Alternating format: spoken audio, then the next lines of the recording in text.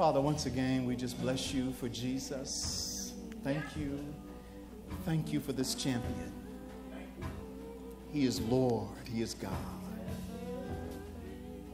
Thank you for the saints of God, for the worship of your people. You're so worthy of this. I invite you, Lord, once again to open our eyes to the scriptures. Give us, we pray, light. Change us because of our time in your presence. In the name of our wonderful Savior, Jesus, we pray. Amen.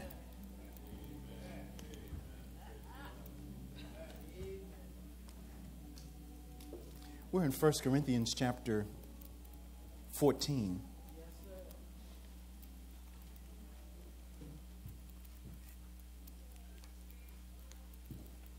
And we're in chapter 14. Yes, sir. Amen. Which means we've been in chapter 13 and chapter 12. What do we learn from this? One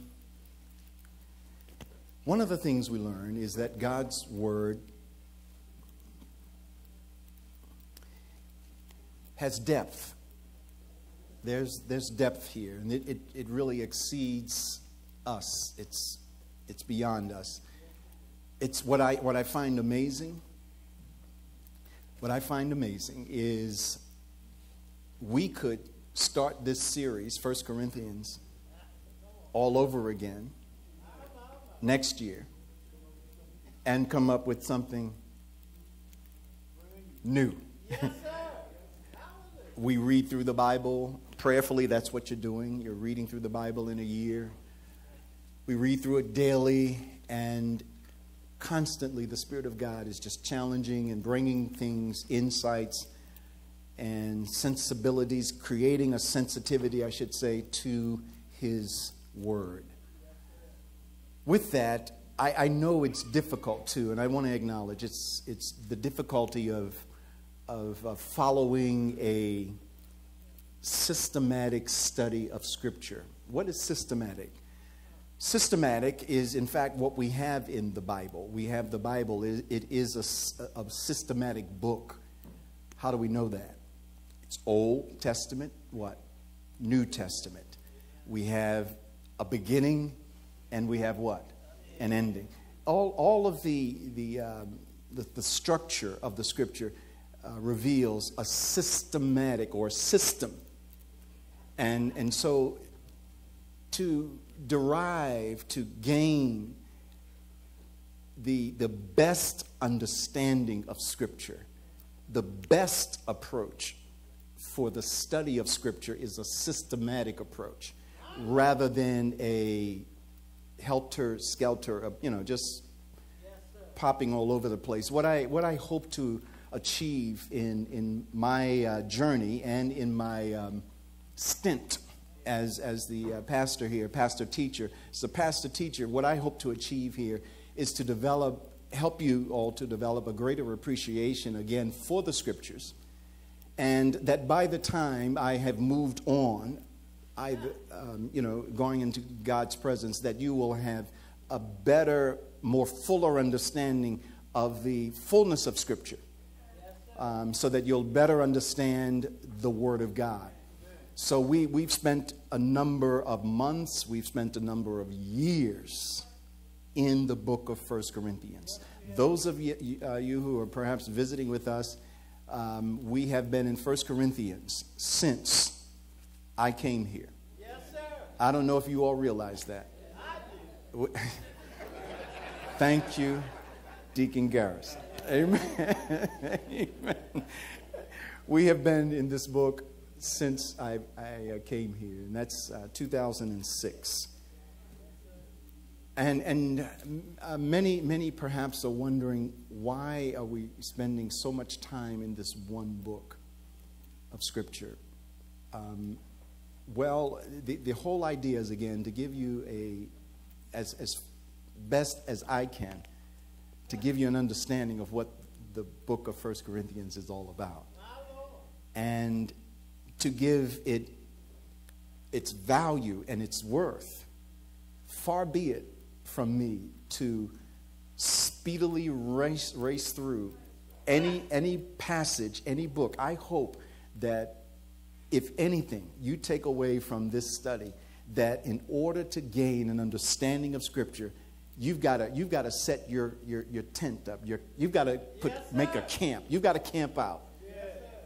That you will not gain what God has for you in the Word of God if you are not ready to spend some quality time in studying the Word of God. And so a verse by verse study of the Scriptures is, I think, in fact, I think it's the only way to preach the Word of God and be faithful to the mind of the Spirit. Yes, sir. Think what I'm saying here.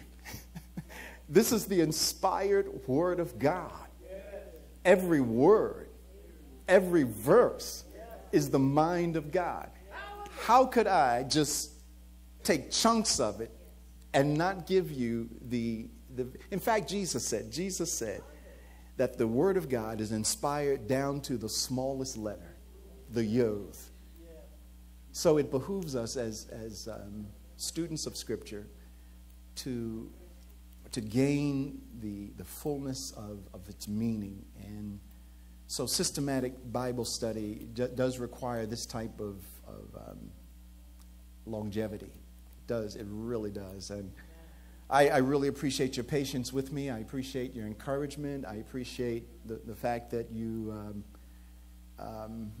as Paul said, you are sent by amens, your amens. All of that says that you value what God says. And may God continue to bless us in this journey. And thank you so much for being there. You could vote with your feet. You could be sitting up in another church. But you're here, and I do thank you for that. Truly appreciate you for that. And I realize too, you're not here for me. I know that. You're here for Him. Therefore, I owe you. I owe you. This is a debt. I owe you. I'm paying my debt. And today is just another installment on a debt that I owe you. I owe you a clear understanding of what God has said.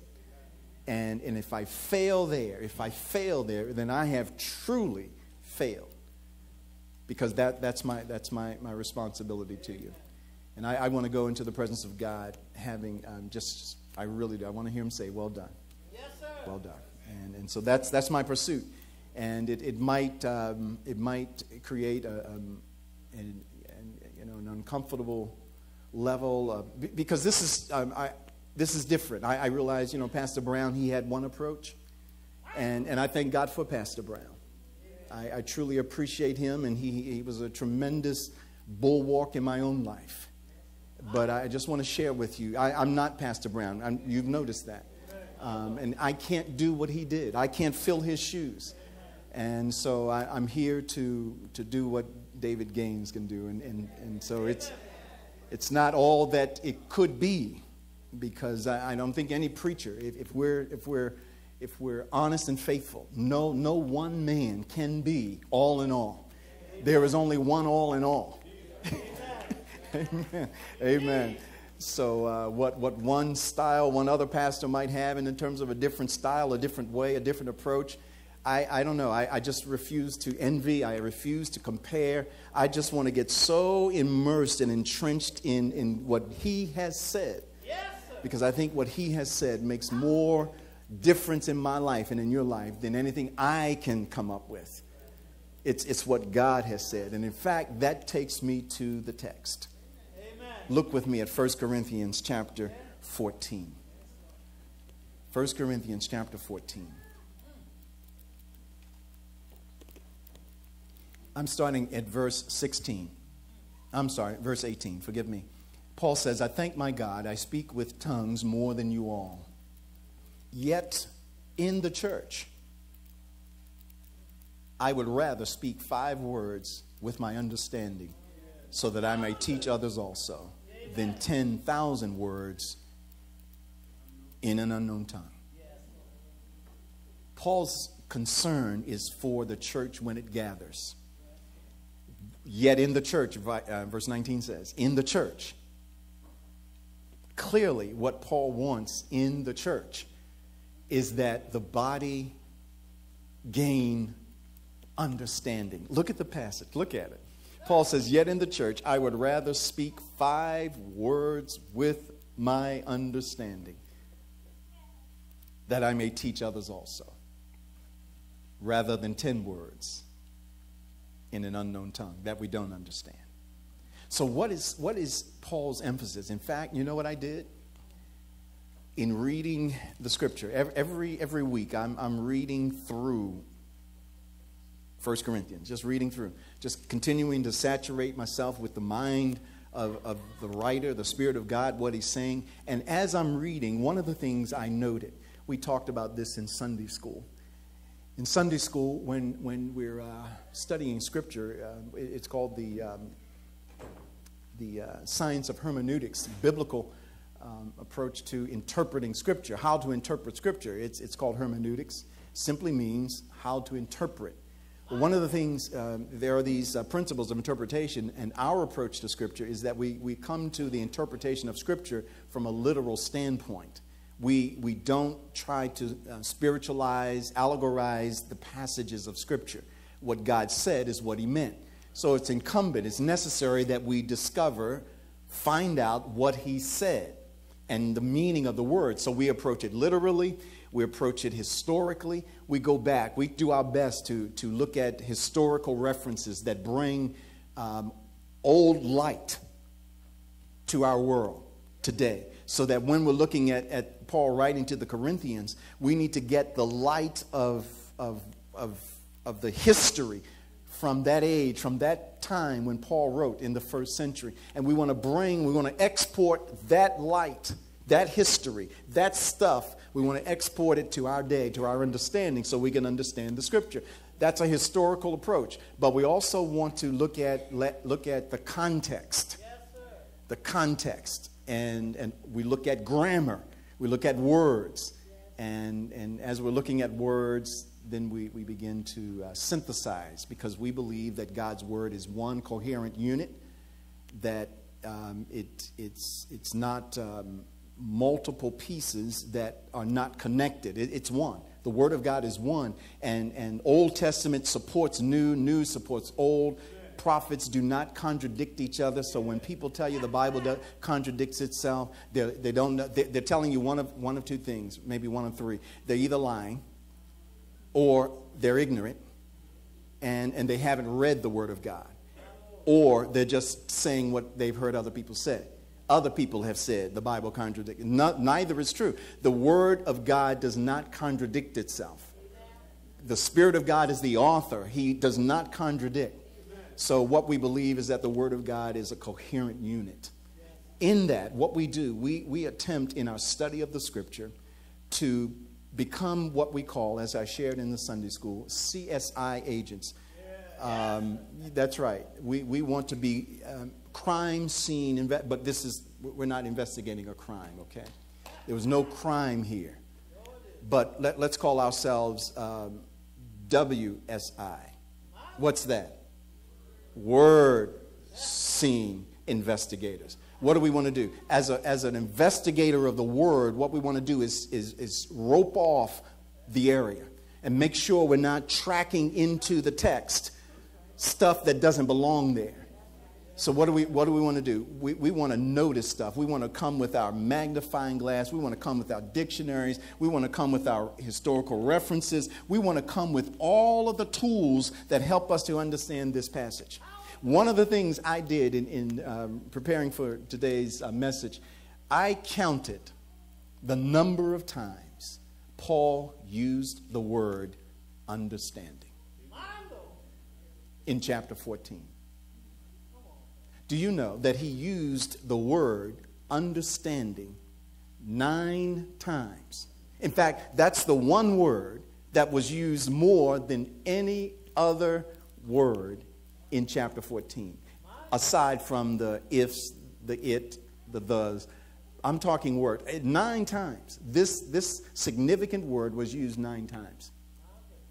The concept of understanding, knowing, that concept of knowing, it's used 5, there was an additional 5 to 6 times where Paul used this concept of knowledge and knowing and hearing and the concept of comprehension. So if I were to ask you, what is chapter 14 about? What is it about? Thank you. When we gather, what's important is that we what? Understand. That's why I labor. That's my responsibility, to help you to understand the text. That's what transforms us. Understanding and applying the Word of God. Paul used the word understanding 9 times. Listen to this. He says, I would rather speak just 5 words so that you can understand them. The benefit of understanding far outweighs profound verboseness. What is verbose? Words, just wordy, just words. Just words. See, 5 words, if people understanding, are far more important and vital and significant than a bunch of words people don't understand. Verse 20, Paul says, brothers, do not be children in understanding. That's the 8th time. The 9th time is in verse 20 again. However, in malice, be babes. Be like babies in malice, in terms of your relationship. Don't carry attitudes, adult attitudes of bitterness and anger. But be a baby. Babies don't hold grudges. But in understanding, be mature. Don't be a baby in understanding. And I think it's rather interesting that he uses this concept of understanding once again as it relates to this issue of tongues. And he uses the principle of, or this idea of babies and maturity when it comes to this idea of tongues. Tongues back then, as well as today, creates for people when the church gathers a phenomena of sensationalism. It draws attention to the person who is speaking in an unknown tongue. It draws attention on the one sense. What is he saying? Which means if we're taking our attention and placing it on someone who's speaking and you don't know what he's saying, what it lends itself to is what? Not understanding. And Paul says this I believe the implication here is when he's saying in verse 20, don't be babies when it comes to understanding. Grow up. Many churches are just nurseries. And I don't say that as a pejorative to make fun of, but I say it because they're encouraging immaturity in stuff that has no credibility because it does not lend itself to what? Understanding. Paul says, look, now this is what I find really amazing about Paul. Paul is just an excellent communicator, wonderful communicator. Look at this text. He says, in the law, it is written, with men of other tongues and other lips, I will speak to this people, and yet for all of that, they will not hear me, says the Lord. And then he says, therefore, tongues are for a sign, not to those who are believers, but to unbelievers. Prophesying is not for unbelievers, but for those who believe. Therefore, if the whole church comes together in one place and all speak with tongues, and there come in those who are uninformed or unbelievers, will they not say that you are out of your mind? But if all prophesy, and an unbeliever or an uninformed person comes in, he is convinced by all. He is convicted by all. And thus the secrets of his heart are revealed. And so falling down on his face, he will worship God and report that God truly is among you. Paul is just an excellent communicator. And what he does here, this phrase, "it is written," is Paul's attempt to, now when I say attempt, I don't mean he tried it and failed, but what he's done here is he is leveraging the authority and the power of the word. Old Testament, he calls it what? The law. In the law it is written. He is leveraging what God has said in his word in the Old Testament and using its authority and power in his debate or in his argument. He's using not his own authority, but the authority of the word. So what is he doing? He's doing and this is synthesis. What is he doing? He's synthesizing. He's going back to the Old Testament, taking Old Testament and bringing it to his contemporary audience. So he's leveraging the power of what was said in the Old Testament to apply it to this problem of tongues. I want to take you to another passage. Look at Matthew 4, and I want you to see this same principle of leveraging. Look at Matthew chapter 4. Jesus used this principle. And we'll go back to 1 Corinthians.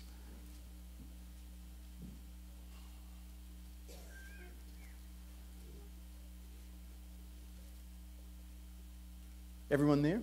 Look at Matthew chapter 4. And I want you to find these words.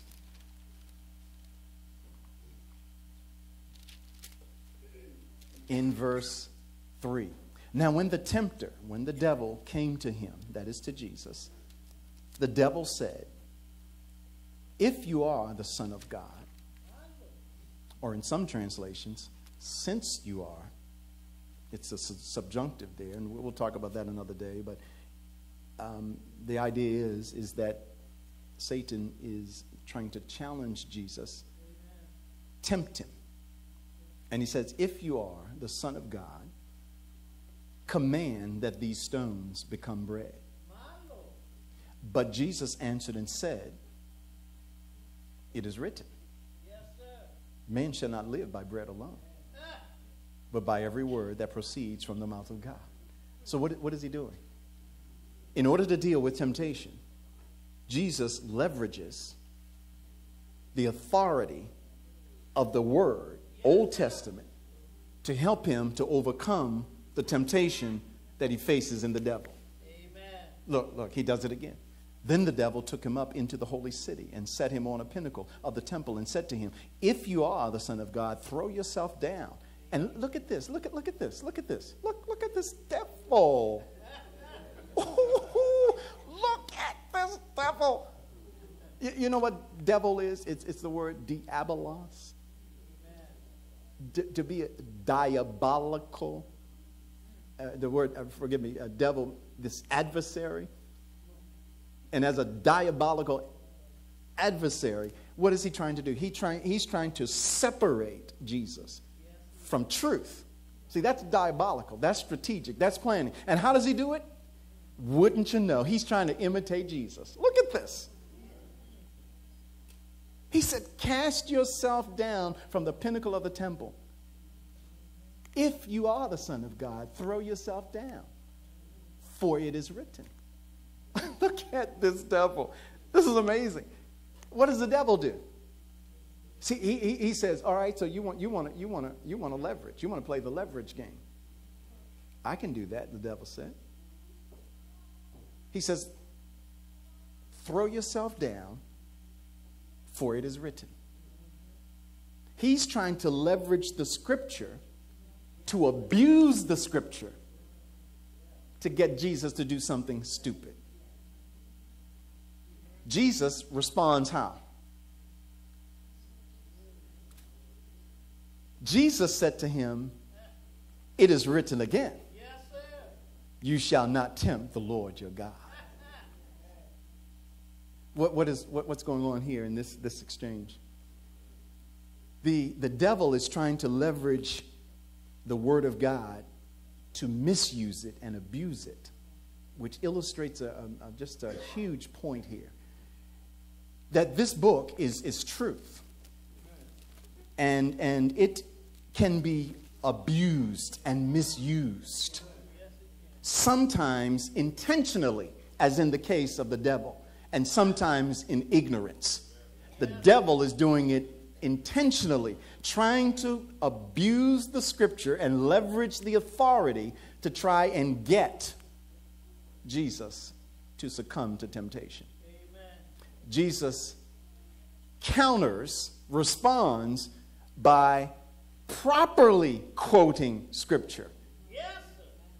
He says it is written again. So what is Jesus doing? Jesus is leveraging the scripture, because when he says it is written, he's depending on the power and the authority of the word. Now imagine this. This is Jesus, God the Son, in flesh. He could look at the devil and send him to an early hell in a word. He could have done that. But he didn't. He did not use his divine authority and power to encounter the devil. That day is coming. But not today in Matthew 4. That wasn't the day. So what he demonstrates is an incredible sense of patience. And instead of using divine power, what he uses his human faculties, but he captures the authority of the Word of God and leverages the authority of the Word and applies it to this situation. What does it illustrate? Beloved, if you want to win in temptation and trials, you need to leverage the Scriptures.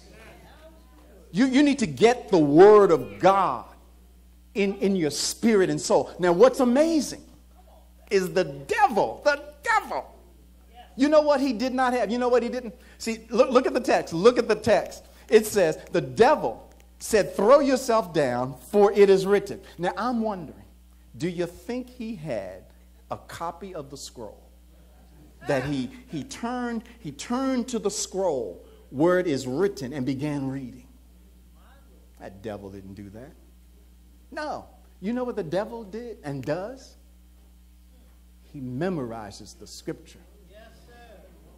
I find that amazing. Yes. He quoted the word of God as the devil. Jesus quotes it as the God-man to bounce him back, to get him up off you, beloved. You got to get in the book. Now you can try and do this stuff if you want. Loose here, Satan. You can try that stuff if you want. That ain't going nowhere. What's interesting is that each time the devil came to him, Jesus quoted scripture. And the Bible says that the devil left him. He's not, beloved, the devil is not afraid of you. But when you quote scripture, see, what you're bringing to bear is not your authority. You have no authority to order him to do anything. Amen. But beloved, when you rightly handle the word puts him in place. Yes, the authority of the scripture puts him in place, sends him away. What is he doing? He is leveraging the power and the authority of the word of God. Paul did the same thing. Look, 1 Corinthians chapter 14. We got a huge problem, he says, in the Corinthian church. Huge problem. What? We've got folk in the Corinthian church who are talking stuff that no one knows what in the world is going on. And all it's doing is causing a lot of confusion, division, and strife and turmoil. And when we come together, we can't even unify ourselves in worship. Why? Because of all of this mayhem going on. That's what was going on in the Corinthian church. So what does Paul do? Does he try to, you know what he does now? Now Paul, as the consummate negotiator or the consummate communicator, you know what he does? Paul uses his extraordinary reasoning. First, he illustrates why tongues naturally, unknown tongues naturally don't belong in the body. How does he do it? He uses this concept. Look with me in verse 8, 1 Corinthians 14, verse 8. He says, the trumpet, the flute, the harp, if they pipe a sound that people don't understand, then it's going to what? How will it be known what is piped or played? See, he uses what is natural reasoning to say what? Unknown tongues, they don't fit in here. Trumpets need to blow a distinct sound. Not only does he use the trumpet, but then look at verse 10. He says, human language. Look at this, verse 10. It may be so many kinds of languages in the world, and none of them is without significance. Every language, every human language you know has some significance. So what is he doing? He's using his incredible ability to reason. And this reasoning power just is phenomenal. He uses what's called syllogism in his argument. I want you to see that. I want you to see that, the syllogism. See, the syllogism is made up of three components of a statement. What's called the apodosis, the protasis, and the conclusion. Now just follow me. If it weren't in the scripture, I wouldn't be talking this morning about syllogism. But it's in the text. Paul is using this ability to argue, and it's set like this. The major thesis, the minor support or subordinate part of that clause, and then the conclusion. It goes like this. If this is true, then this must be true. Therefore. Look at how he does this. Look at this. Look. If, then, therefore. Watch this. Look at verse 6. Paul says, but now, brothers, if I come to you speaking with tongues, what shall I profit you? See, that's the introductory statement to his reasoning. If I come to you speaking with tongues, how will I profit you? See, the major question here is, how do tongues profit the body? That's it. That's the major. And so he's using all of his reasoning faculties to bring that to bear in his ability to convince them that tongues, unknown tongues, don't belong in the church. If I come to you speaking with tongues, how will it profit you? Look. Then he goes, look at verse 9. So likewise, unless you utter by the tongue words to understand, how will it known what is spoken? Now that's the middle clause, the subordinate clause, but look at how he concludes it. Look at this. Watch this. Look at verse 11. Therefore, if I do not know the meaning of the language, I shall be a foreigner. He does this so many times throughout 1 Corinthians 14. What? If, then, therefore. Go back with me now to verse 21. He used his reasoning, his power to reason, but now he sets that aside. He sets aside his human ability to reason in order to fix this problem. So now what does he use? He uses scripture. See, the scripture is like the Scud missile. It's when you're trying to take your enemy out, use a Scud. The stealth. Use it. And take them out. See, this is the final blow, as it were. He used his reasoning, his human reasoning, but now he's using Scripture. In the law, it is written. What is he doing? He's leveraging the authority of the Word in this argument. And so what does he do? He goes back to the Old Testament. Real quickly, I want to take you to Isaiah. Keep your finger here. Isaiah chapter 28. He goes back to Isaiah chapter 28 and says, quotes Isaiah, in the law it is written. Now, by the way, Isaiah is not technically part of what's called the Pentateuch, the Torah. But Paul uses the word law as a almost like a euphemism to speak about the entire book of the Old Testament in the law, as a reference to the entire writings of the Old Testament, because the law being the greater, all Jews knew about the law, it being the greater of the writings. So he uses the authority of the law and just categorizes all of the writings, even Isaiah, as part of the law. So he says, in the law it is written, with men of other tongues and other lips I will speak to this people, and yet for all that they will not hear me, says the Lord. So he quotes this passage out of Isaiah 28. So you're with me in Isaiah 28. Look at this. And you know what? I'm not going to be able to finish this today, but I want to at least give a down payment. Look at verse 7. Here in Isaiah, let me just give you some background to what's going on here in Isaiah. Isaiah is writing, this prophet is writing to the people of Judah,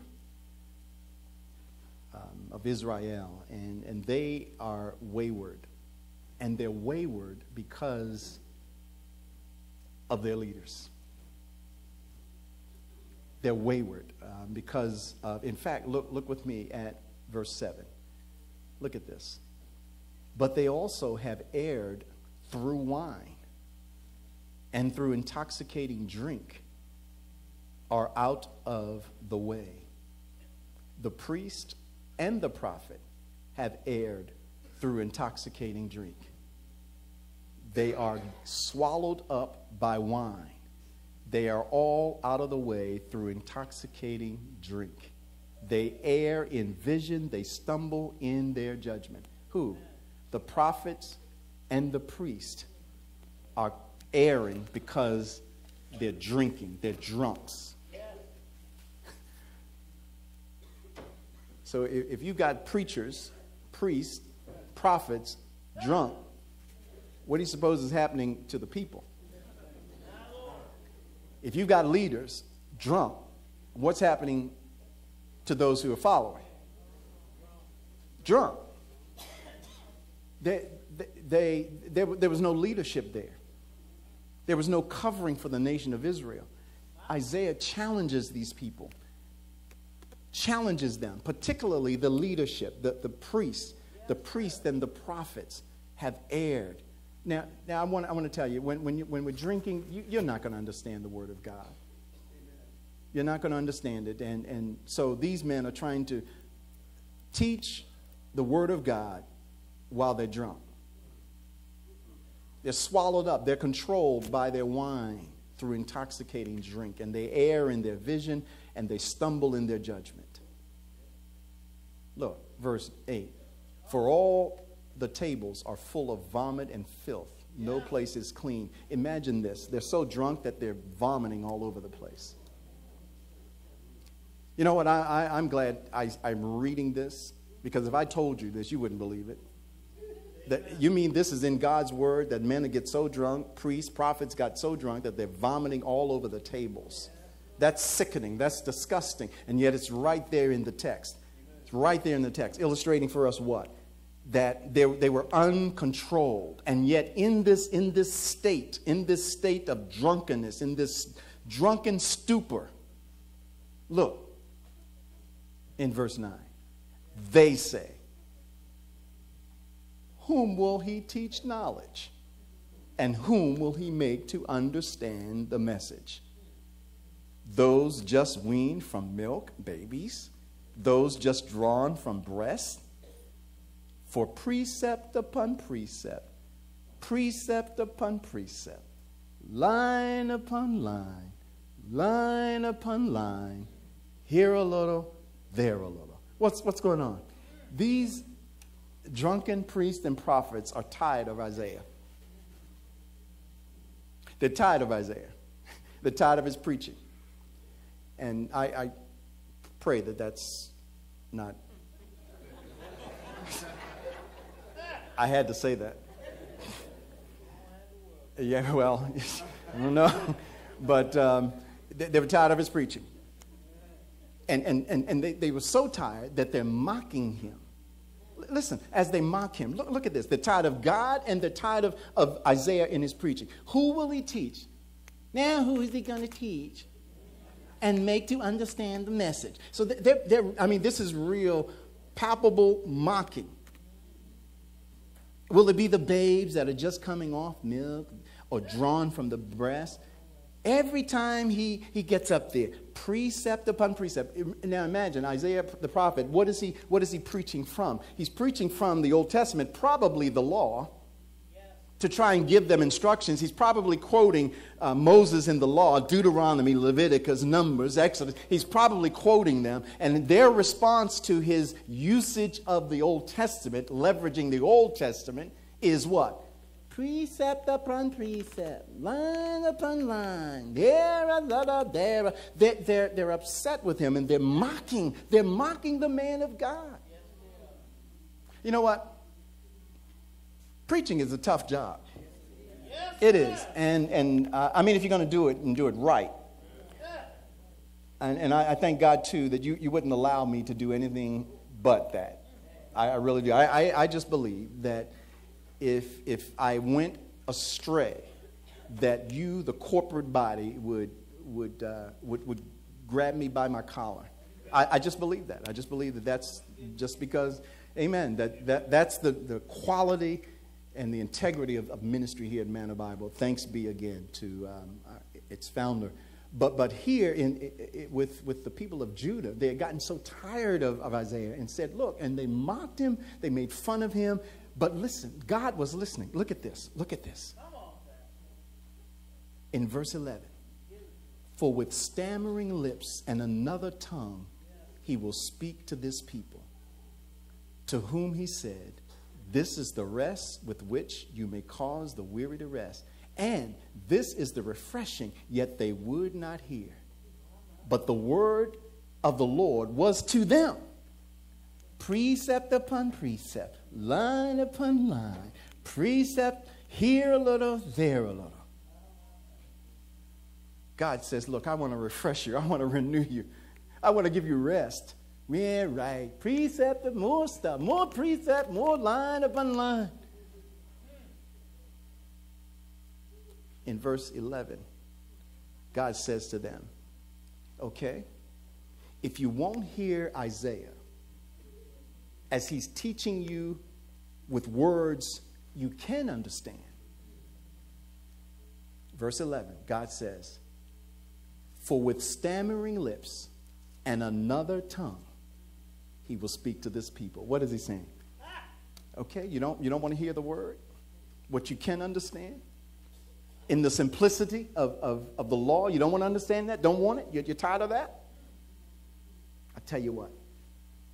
How about if I send men whose lips will stammer and speak a language that you don't understand? Now God mocks them. How? Oh, they mocked him. Precept upon precept, line upon line. Well, God now mocks them and says, all right, I got something for you. You don't like my word? Then let me do this for you. I'm going to send you someplace where you won't understand. the language. What does he do? What he did for Assyria, he sent the Assyrians to a land that they did not understand. They didn't understand. He sent Judah and into what? Babylon, captivity. So that they did not understand the Babylonians. God mocked them, put it right back at them. If you don't want to understand the truth, you mock truth, then let me send you a tongue that you don't understand. What Paul is doing, he's leveraging what God did in Judah. He sent unknown tongues to them they did not understand as a judgment against the nation of Israel. When God judged Israel, part of the judgment was to send them to a foreign land so that they're exposed to foreigners and they're speaking language in a culture that they have no clue what's going on. Can you imagine what it's like to be in a foreign land and the people who are oppressing you are talking in languages that you don't understand?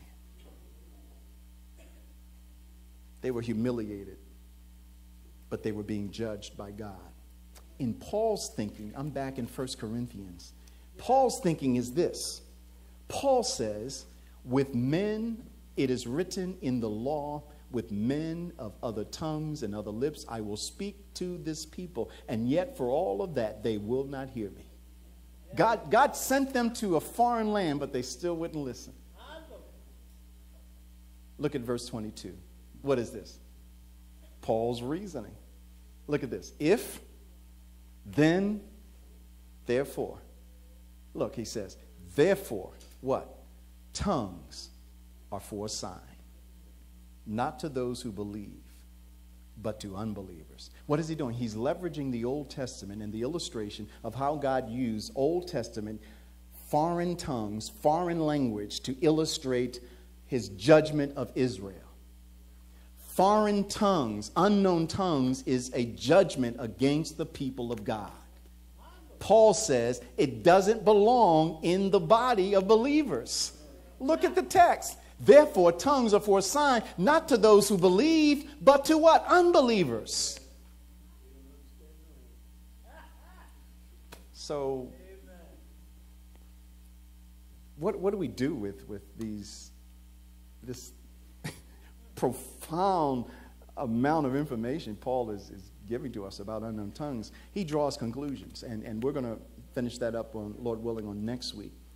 But the point I want to leave with you today again is that when we gather, when we come together, it ultimately is about the worship of God and understanding what we're doing, understanding what we're saying. Paul says, if I pray, I'm going to pray in the Spirit, but I'm also going to pray with my understanding. So we don't want to be singing and praying in words that we don't understand.